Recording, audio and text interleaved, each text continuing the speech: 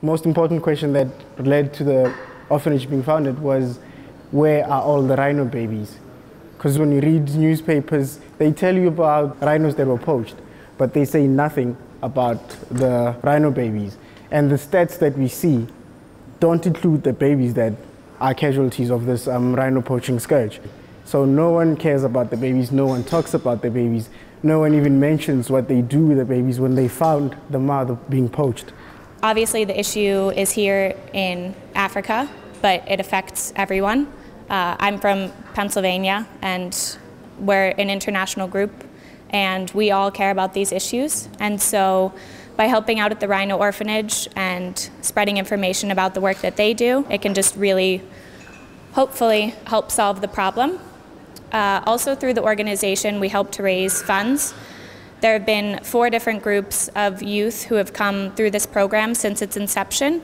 Last year, they helped to raise the funds to relocate 10 rhinos from South Africa to Botswana so they can be in a safer area where they're less likely to be poached. And this year, we're hoping to raise funds to help out the rhinos in a different way. So each year, the group tries to have a goal to help do a big change, but also just have a presence.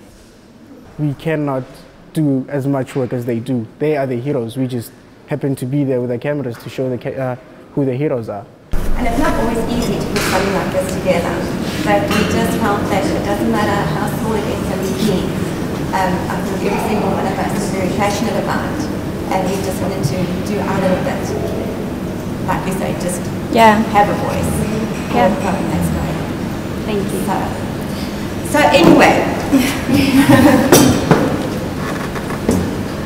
on behalf of the Maniacs Breakfast Run Club, we would like to donate 11,000 rand. Oh wow, thank you. Thank you.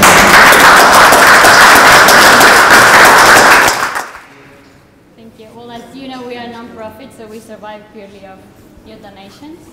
And as Fortunate say, we do work with the rhinos and we put a lot of time, but we wouldn't be able to do it without your support. So even though we love our jobs, we'll never be able to look after the rhinos properly if it wasn't for you. So,